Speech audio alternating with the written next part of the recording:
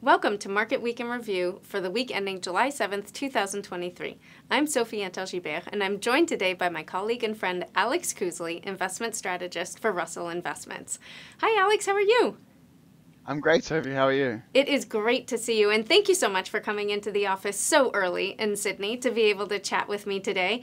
I'm really looking forward to picking your brain on a few different topics that relate actually a lot to Asia Pacific, to the region that you cover as an investment strategist. I'm hoping, first of all, that we can get some updates on central bank developments that have happened both in the US and in Australia this week. Also, opportunities that you're seeing for fixed income investors. And then lastly, I'd love to get your thoughts on sort of an Asia Pacific, China roundup. What has been happening there and what is catching your eye at the moment? Sound good? Sounds great. All right, perfect. So maybe starting at the top, we have gotten some recent central bank developments, both in the Fed and the Australian Central Bank have had minutes released and meetings recently held. What are you paying attention to there, and what do you think that investors should be paying attention to? Yeah, so starting with the Fed, we got the minutes released, and the minutes really highlight the fact that the board still think there's a couple more rate rises that might be required to bring the economy back into an even balance. We have seen a fair bit of rebalancing, or a bit of rebalancing in the labor market, with wage growth coming down without the expense of job losses as yet. But Paul Eidelman has talked about this before. There's still more work to be done. We got the ADP employment report today. We're recording this on Thursday. That was nearly 500,000 jobs on that report. So that's pretty strong, and that's much stronger than what the Fed would like to see. So, they're still kind of pointing towards more work to be done. In Australia, it's been really interesting. It's kind of exciting as an Australian to be able to talk about the Reserve Bank of Australia. Normally, it's not a big deal. They had surprised the market the last two times in terms of hiking rates again after going on pause in April, and we've come back to a pause now. The economy here is slowing quite a bit. The Australian mortgage market is very different to the US. We don't have 30-year fixed, so a lot of households are now starting to experience pretty dramatic increases in repayments, and that's leading to the consumer slowing. There is still the risk that we get one more rate hike out of the RBA, just given that inflation is still well above target, but we think we're very close to the peak. In terms of the cash rate here in Australia, and all eyes really turn to the inflation report at the end of the month and whether that kind of comes in above expected. And if that is the case, then we probably get a hike next month. Speaking of rates rising, where do you see opportunities in fixed income at the moment? So we've had another backup in government bonds this week. The US 10-year bond is back above 4%, 4.05 as we're talking right now. We still think that there's attractive opportunities to be at play within government bonds, particularly on that longer end in the 5-year part of the curve. The reason for that is firstly that we see pretty attractive valuation. The second reason is that when we look at our sentiment measures, and sentiment is a really important part of our process, we're seeing that the market is on not complete one side, but fairly one-sided in terms of where rates are going. They think that's going to go up, and so the catalyst for rates to move lower actually is not that high.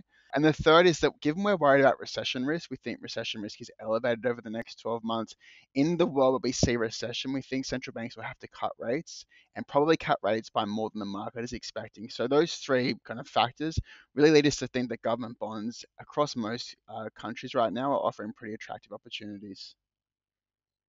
Switching gears, you focus on Asia Pacific. You're based in Sydney. You're in that time zone. You're focused on that, and in that region.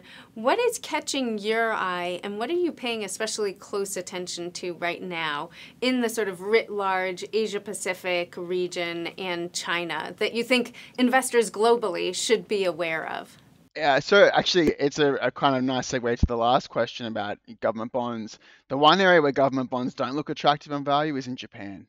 And we're actually seeing Japan, after 25 years of trying to get inflation back to 2%, we're starting to get towards that level where it could be sustained. So services inflation, which has been the part that has caused central bankers around the world a bit of problems, that is now moving towards 2% in Japan. The reopening trade that everyone in most countries have kind of forgotten about, Japan's now going through it and actually experiencing a proper reopening with foreigners coming back for holidays. And so that impulse is starting to come through into prices, and they're moving closer to a point at which they can adjust their monetary policy again after the December surprise. I think the other big story is obviously China. China has had a strong reopening through Q1, and it's faded pretty quickly. we didn't think that it was going to be sustained at that level. We thought that a lot of economists were getting a bit excited at that 5.5–6% level.